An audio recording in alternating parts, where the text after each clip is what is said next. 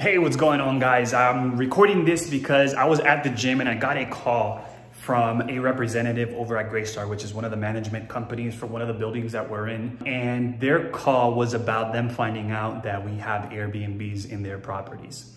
As you'll learn in the course, we don't necessarily advertise the fact that we're doing Airbnb. We present ourselves as corporate housing companies solely because of the fact that they tend to have preconceived notions of what Airbnb is. They don't really take into consideration how you operate as a business. So we don't really disclose it. And of course, in time, they'll find out that it's actually Airbnb. So we kind of anticipate this happening.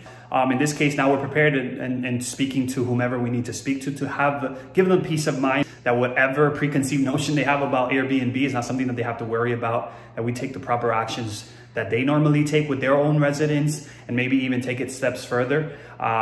So yeah, keep it locked. Haven't met with them, haven't really talked about it. They just sent me an email asking for the documentation of waivers that we received, and then we'll go from there.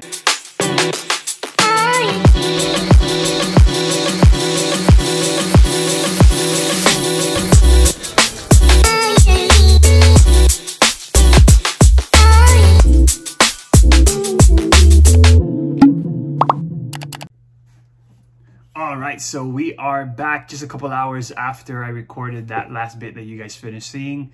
I did get a call back from management from that building that I told you guys about. And this is pretty much how the conversation went. So she called me, before she called me actually, I sent over the document that we had already written waivers for to go ahead and proceed with our operation and how we conduct business. Of course, we don't go into these deals mentioning, hey, we're doing Airbnb. That's just not something that we do because of the simple fact that Airbnb has its own stigma. People have certain already preconceived notions of what Airbnb is and so forth and so on. And of course, we don't want that to represent how we operate. So that's why we never even say that we're doing Airbnb. We kind of just let it be. And whenever they find out, they find out. But by that point, at least we already have all of our ducks in a row. So in this case, we sent over the document. She called back about an hour or two later. But in a nutshell, we covered all of our bases and she had nothing to really say. So what she was expressing was that they, as a management company, do not allow Airbnb, or they're not condoning Airbnb, pretty much saying that they don't want any part of Airbnb, which is understandable. Most companies don't. We know this, right? So after expressing that, she said that we do like corporate housing companies, which is what we go into it as. And of course, we would want to continue doing business that way. But of course, because Airbnb doesn't do background checks and all these things that we actually do, we wouldn't want to put ourselves in that situation. And that's where I kind of interrupted and told her that we do a background checks on all of our guests. And we could obviously send over the background checks to them, and that even we'll take it a step further and have them do the background checks. We'll send them the information for each one of our guests. And then, of course, I told her this will obviously be more work for you guys, but if that's what makes you feel comfortable, then we could go about it that way. Whatever makes you guys feel comfortable, you guys are our priority. First comes you as our partners, then our neighbors, and then our guests. In that order, simply because we're going to deal with you on a day-to-day basis. Our neighbors are most likely going to be there often as well, so we're going to make sure that they're taken care of and they're not being interrupted in their day-to-day life by our guests. And then lastly, our guests, because they're going to come and go a lot faster.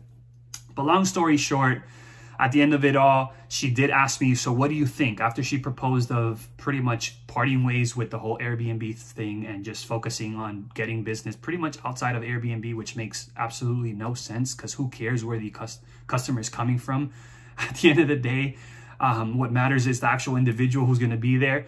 But she said, what did I think? And I told her, honestly, I mean, we came into it with already, we have our business structure, we have our business plans and how we operate, and I would be honest, and I don't think we can make any alterations to that simply because now you decided, or you guys as a management decided that that's not something you want to partake in. It's kind of too late in essence. In essence is what I told her. And then I went into detail as to why it is so beneficial to them to partner with someone like me. Dealing with one person versus dealing with 5 or however many units we end up getting tenants. So instead of dealing with 10 tenants, they deal with me, and I deal with all of my guests, or my team does. And so forth and so on. I let her know that we got cameras on them. Pretty much gave her the peace of mind and understanding that we're not just a Joe Blow trying to get units and then list them on Airbnb. That we actually do have a real tight ship and tight operation. And I even went as far as telling her, you probably don't run as tight of a ship as we do, which is understandable because you have people long term, and we have to be more proactive in making sure that we don't get the wrong guests in there. So that's why we put the different things in there. So we have noise detection, we have cameras, we do the background checks, so forth and so on. So I kind of sold her on all of that. And after all of that, that was said, I was on the phone with her for about 20 minutes or so, kind of giving her my spiel. It's the first time she ever heard about this. I kind of go into these things knowing that this conversation will take place sometime in the future. We're just prepared for it, but we don't present it from the very beginning. So after I shared all of that information, towards the end of it, in a nutshell, she was like, okay, as long as you guys provide us with, the background checks, which happen to be the main concern, the background checks, which is not a problem at all. We can do that. That was her main concern. I told her, listen, you can go into the building next door because we have 8 units in there, and you can speak to management to management with them. We've been with them for over a year. You can talk to them and see how we run our business. If they have any issues, we've been with you guys since December, so that's basically 4 months or so, and you haven't heard from any of our guests or any problems or anything like that. So do whatever you need to do so that you can feel comfortable. Let me know what I could do so that I can feel comfortable, so that you can feel comfortable rather. And then we'll go from there. So she ended up with the conversation at the very end. She said, okay, so now that that's out of the way, what can we do to get those 8 units from that other building here? I was like, what?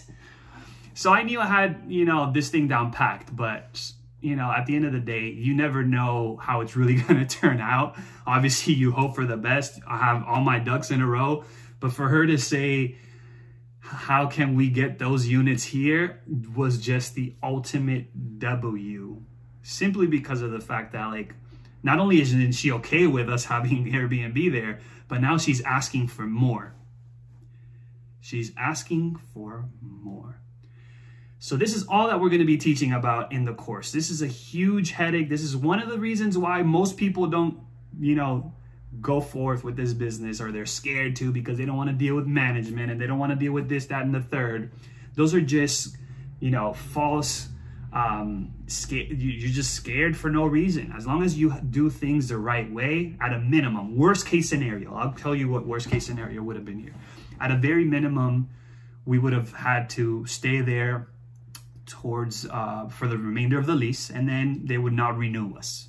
But if we did things the right way, and we gave them the peace of mind, and we told them that they're our partners, and we told them that you are our priority, and we told them all of these different things that'll make them feel good and secure, they're going to continue wanting to work with you because you're bringing them business. And someone who is bringing them business is of value to them. That's why she in turn said, let's continue this forward and let's get some more units for you. And then I pretty much told her, actually, we're going to be getting 3 more in June. So hold that thought. But in a nutshell, happy ending to this video. I'm sorry that I took so long to express all of this. I'll probably chop it up in post-production, but I think it's information that you guys should know, simply because of the fact a lot of you are scared because of this. And I'm not going to lie.